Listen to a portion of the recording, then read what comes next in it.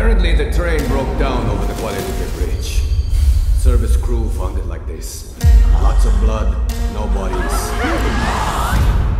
and a pile of missing persons reports. Tabi-tabi po. Greetings, young Trese. Good evening, Nuno.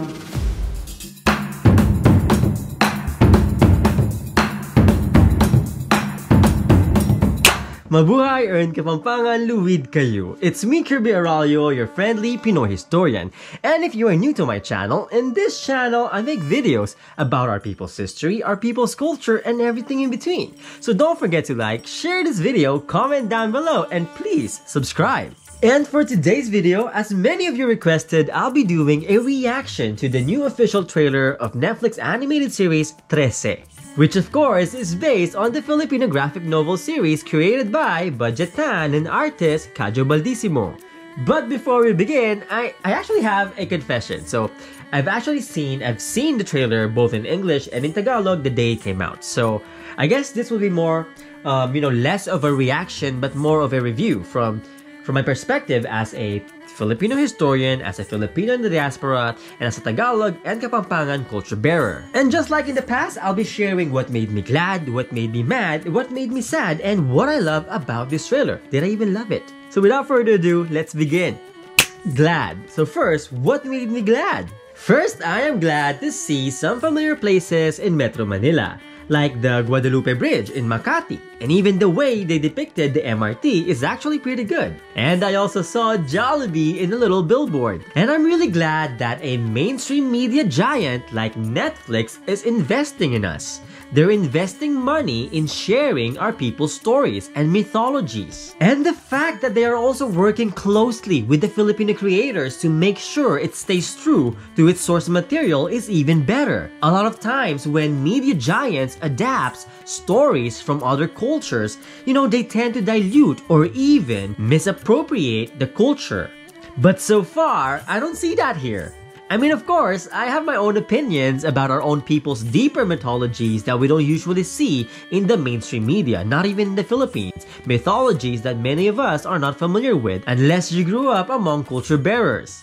But from what I've seen so far, I'm actually glad with the way they're depicted in this animated series. It's really nice to see the stories we grew up with back in the motherland. It's nice to see them be put in the spotlight, not just locally, but internationally. Because sadly, many of our people are not familiar with our own mythologies, not even in the Philippines. A lot of Filipinos are more familiar with Western mythologies and even Western pop culture, or Western comic books, like the Marvel Universe or DC, than our own. Unknown to many of us, Filipinos have a long history of our own comic books. From Jose Rizal's own Ang Pagong at Ang Matchin back in the 1890s, to the Liwayway magazine in the 1920s, to Darna and the other superheroes created by the amazing Mars Ravelo in the 1940s and 1950s. Actually, fun fact, the roots of Darna dates all the way back to the 1930s. So yes, our own Darna is actually way older than Wonder Woman. Because a lot of people think that Darna was a copycat of Wonder Woman. But the truth is, Darna was first created as Varga in the 1930s, years before Wonder Woman was created in the 1940s. So yes, I am glad that the world is finally now catching up to our own rich comic book universe and indigenous mythologies. So speaking of mythologies, here's a short breakdown of the ones they've included in this trailer. Again, this is from my perspective as both a Tagalog and a Kapampangan culture bearer. So if you're from other cultures in the Philippines, if you're from the Visayas, the Ilocos region, Mindanao, or any part of the Philippines, share your own perspective from your own cultures in the comments below. So without further ado, in no particular order, first is the Nuno.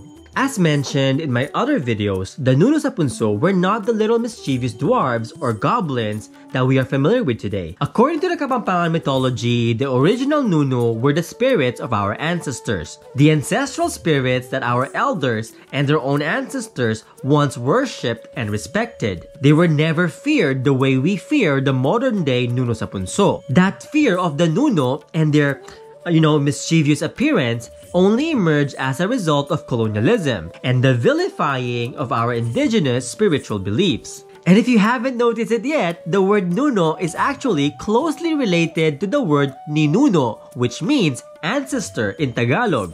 So if you want to learn more about the nuno, check out the links up here or down below for my videos, my other videos that talks about the mythologies around the nuno, sa punso or nu, or ninuno. Check out the links up here or down below. But first, let's move on to tabi-tabi po.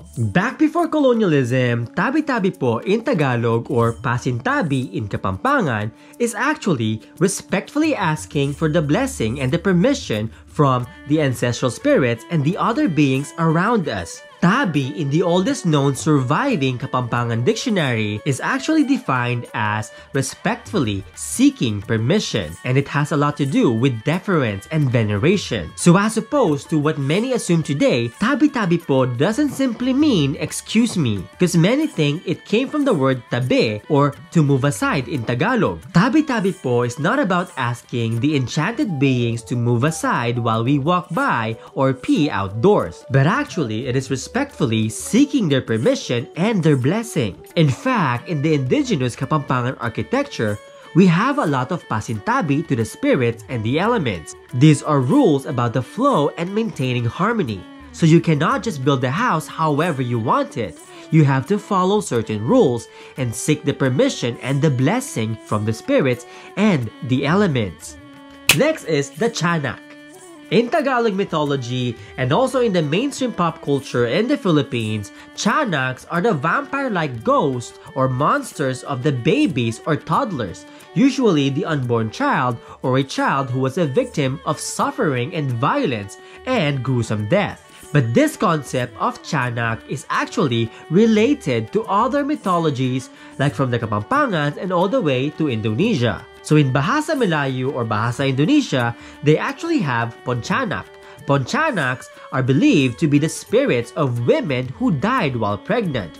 As opposed to the unborn child in Tagalog mythology, in Melayu, it is the spirits of the mothers who were killed while they were pregnant. And this is actually very similar to the Kapampangan Patyanak. Just like the Melayu Pontianak, the Patyanak in Kapampangan mythology are the vengeful ghosts of women who died at childbirth. But sadly, younger Kapampangans today are more familiar with the Tagalog tiyanak than the Kapampangan Patyanak. Some people actually think that the Patyanak in Kapampangan is exactly the same as the unborn ghost called tiyanak in Tagalog. So in both the Melayu mythology and the Kapampangan mythology, the Pontianak and the Patyanak are the vengeful ghosts of the mothers who died at childbirth. Actually, in Kapampangan mythology, we also have something called the Antiyanak, which is actually not the same as the tiyanak or the Patyanak. They're different. Antiyanaks were believed to be one of the oldest race of beings here on Earth. They grow up to 12 inches in height, but they look exactly like us humans, only smaller. And they were believed to have an ancient but advanced civilization. They were able to communicate with the trees, the animals, the spirits around us, and even that of the winds and the water. In other words, they were really small beings who look like humans but extremely powerful. Some are benevolent while others are evil. So, for our modern day pop culture reference, they were somewhat similar to the children of the forest in the Game of Thrones. And now that I think about it, they actually have a lot of similarities with our modern day Filipino concept of the duende. You know, some were some were benevolent while some were malevolent or evil. Next up is the babaylang mandirigma. I'm glad that the protagonist is a babaylan. Babaylans have been vilified for centuries. They were once the beloved spiritual leaders and healers in our communities. But after colonialism, they were vilified as evil witches or even demons. They were hunted down and killed. Some babaylans were literally chopped up and fed to the crocodiles. The babaylans in the Visayas or the Catalonan of the Tagalogs, or what we also call the Mamaluyan and the Katulunan in Kapampangan, were at the pinnacle of our pre-colonial society. They were the bridge between us humans and the spiritual realms. Mamaluyan in Kapampangan literally means the vessels of the Dewatas, the vessels of the gods and the goddesses, the deities of our ancestors. So let me know in the comments below if you would like to see a separate video about the Babaylans. I also love that her primary weapon is a kris. I believe I also saw a kampilan, but for now, let's talk more about the kris, also known as kalis in Kapampangan or keris in other languages. As I've mentioned before, a keris, a kalis, or kris is a highly spiritual sword, a highly magical sword, a very powerful sword filled with mythology in the many cultures of Southeast Asia.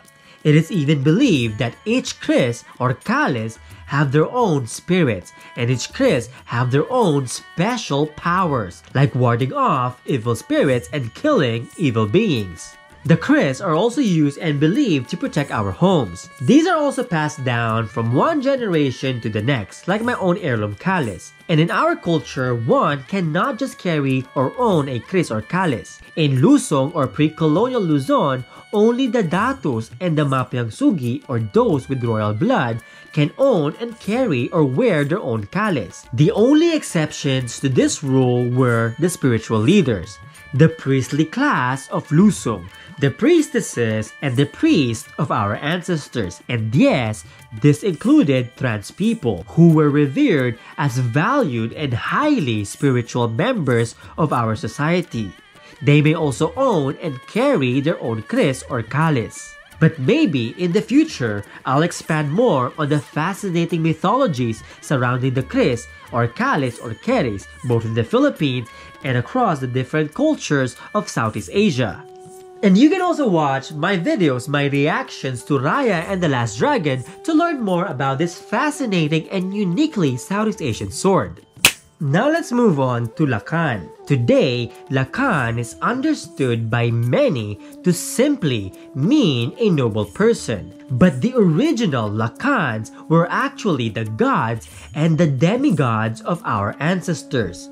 The word Lakan is actually the title of both the Dewatas or the gods and their descendants on earth or the demigods. They were the Devarajas or the god kings or god queens on earth, because Lakan is actually gender neutral. And the Lakans were the paramount kings or queens of Luzon or Lusong. But apart from the paramount king or queen, Lakan is also used as a title for those who were descendants of the Lakans but may not have political power as the ruling king, but nevertheless have a particular significant role and powerful position in society. So not everyone with the blood of the Lakan can simply assume the title of Lakan. One would have to prove themselves worthy of the title, and Lakan titles are actually more poetic and unique to the person it is bestowed upon. Lakan titles are more spiritual and philosophical. For example, calling me Lakan Kirby would actually be wrong. My Lakan title actually embodies my damla, which is hard to explain in English, but basically my purpose here on earth and the principles I live by and my responsibilities to the community. So if you want to learn more about the term Lakan and other ancient terms and titles, check out my other videos in the links up here or down below. Or get a copy of my new book, Know Our Roots #1, about Tondo, slavery, and the revolt of the Lakans. Check out the links below. And yes, I'm excited to see how they're gonna define and explore the word Lakan in this series. Because not everyone is familiar with the original meaning and purpose of the title Lakan. Mad. I'm mad excited about Trese.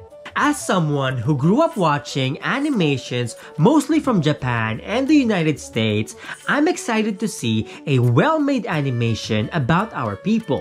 I mean, like I mentioned in the past, Filipinos have always been some of the most talented animators and comic book creators throughout history, but rarely do we see our own stories in the mainstream, so this is really exciting.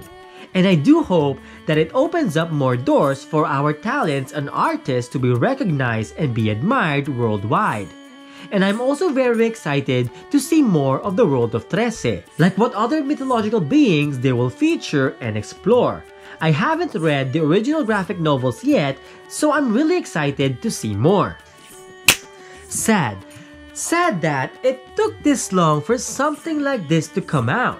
And I'm sad that a lot of people, many people, are actually very critical of the Tagalog version of the trailer, saying that it does not sound natural, saying that it sounded awkward. But let me tell you this, as someone who fluently speaks many languages and someone who have seen animations in many different languages, I honestly think that they did a pretty good job. Perhaps it sounded awkward to many because we are not as exposed to seeing animations in our own languages. I've seen animations in other languages like English or Spanish that sounded really awkward but not in Trese. So yes, it makes me sad that we don't have enough animations in our mother tongues, not just Tagalog, but I'd love to see more of our languages be featured in our mainstream media. I want to see more animations in Tagalog, Kapampangan, Binisaya, Bicolnon, Iloco, even Magindanaon, Meranao, Tausug, Ifugao, Pangasinan, and many more. Let us celebrate the beauty and the rich diversity of our languages instead of bashing our own mother tongues. Love. So what did I love about it? Did I even love it? Did I even like it? Like I said, I'm excited to see this animated series. I loved how the trailer gave you enough to want to see more. I also love that there is a strong female lead, just like how our ancestors had strong women leaders, fierce ancient women who led our communities. So if you want to learn more about the amazing fierce women of ancient Southeast Asia, check out my playlist in the links down below. Or you can also pre-order my book and coloring book on the fierce women of ancient Southeast Asia. I'll include the links down below. But the part that I love the most in this trailer is... There was a time when magic in the world was a natural part of life. That age has passed. People fear what they don't understand. People fear what they don't understand. It reminds us of how our mythologies were vilified by racism and colonialism, and how the miseducation of our people led to many of us today not having an understanding of our own roots. How colonialism and miseducation weaponized our own mythologies against us. Many of us don't really understand our own mythologies. That is why today many of us fear the Nuno. Unlike back in the day when our ancestors respected and venerated the Nuno as our benevolent ancestral spirits. Spirits who are actually instrumental in keeping the balance in both the physical world and the spiritual realms. This could also apply to how racism is spreading like wildfire today. It is mostly rooted in the spreading of fear and the lack of understanding of those who may appear different from us. So to end this video, let us all give Trese a chance. It is an amazing opportunity for the rest of the world to see our culture, to learn more about our rich mythologies. I'm excited for more Filipinos who were born in the diaspora to learn more about our culture and our people. It is exciting that we have this on a global platform. But I also hope that this would also open more opportunities for more of our stories to be told by us. And not just in the mainstream international media giants like Netflix or Disney, but also invest in our own local media and talented people back in the motherland. And I'll leave it at that. So let me know in the comments below what you think about the trailer. And please share what you know about the mythologies from your own cultures in the comments below. Again, I shared what I know from my upbringing as a Tagalog and a Kapampangan culture bearer. So please let us know. We'd love to learn more about your cultures. Let us know in the comments below. And of course, before we go, today's shout out goes to Kairos from Thailand, Veronica Bertiz from Montreal, Hafiz from Melaka in Malaysia, Marco Angelo from the Philippines, and special shout out to Marcy Taylor from LA. Check out our hour-long conversation about Trese with younger Filipino Americans in the links down below. And that is it for me today. If you like this video and learned a thing or two, don't forget to like, share this video, comment down below, and please subscribe. And special thanks to all my patrons for helping me make more videos like this. And for those who want to help me make more videos like this, show your support and please be my patron or get a copy of any of my books or coloring books or any of the merch link down below. Maraming salamat po. Daghang salamat, agyaman, terima kasih, dakal pong salamat, magsukol. Thank you! maraming salamat po. See you next time, or in Tagalog, kita-kits, and in Kapampangan, Mikitix! There was a time when magic in the world was a natural part of life. That age has passed. Let's put an end to